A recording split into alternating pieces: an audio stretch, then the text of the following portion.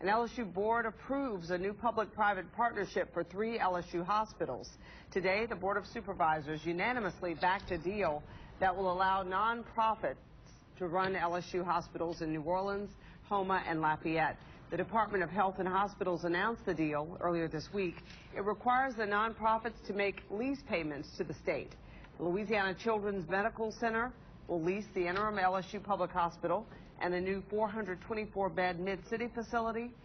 Oxter and Terrebonne General will take over the facilities in Houma.